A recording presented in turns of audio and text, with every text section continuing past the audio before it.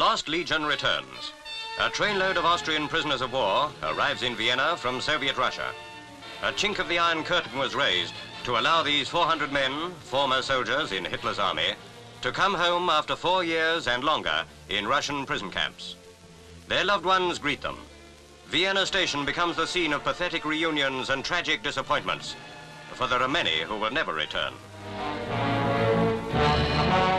The world chaos caused by the armies in which these men served, willingly and unwillingly, still haunts the country to which they now return.